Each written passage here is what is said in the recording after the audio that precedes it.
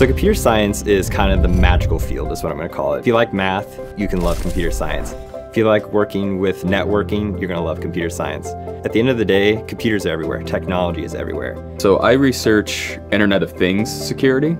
So I work with specifically smart homes and smart cities, how we can secure these environments.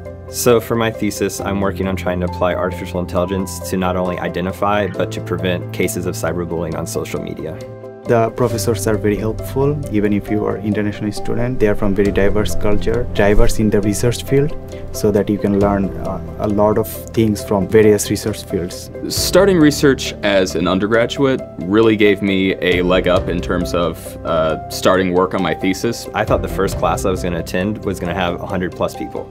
And I showed up and there was about 35, and I was like, okay, this class size is not intimidating. I like this and I can find a seat. I'm not going to have to show up an hour early to basically try to find a seat. My favorite part about the graduate program is the fact that it provides you a really tight-knit community of researchers.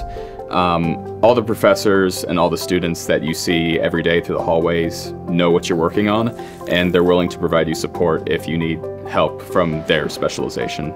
I would like to work on the computer science so that I can make people's life better and secured in the future.